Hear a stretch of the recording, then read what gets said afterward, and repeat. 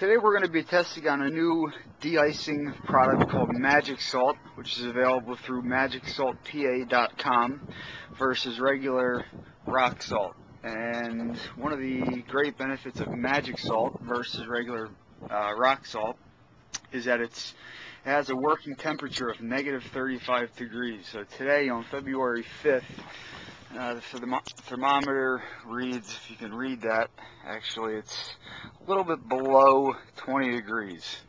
It's not a great representation there of a thermometer, but it is roughly 20 or 19 degrees. What we have here is a highly sophisticated measuring device here of Magic Salt, and you can see the kind of cinnamony color. And what I'm going to do is just kind of spread this down on a compacted part of snow, and then we'll add some rock salt, same measurement of rock salt,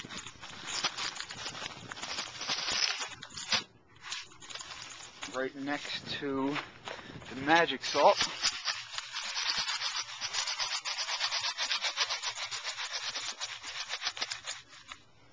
There's the rock salt.